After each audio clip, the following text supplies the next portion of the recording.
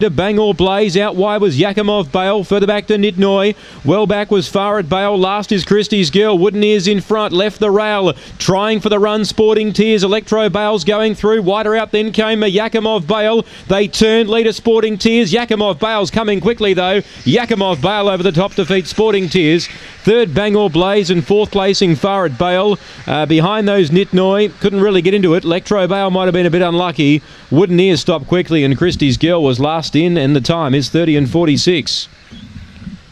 Yakimov Bale, number 8, gets the money, has swept around them with a clean run. The leader was coming back to them, Wooden Ear.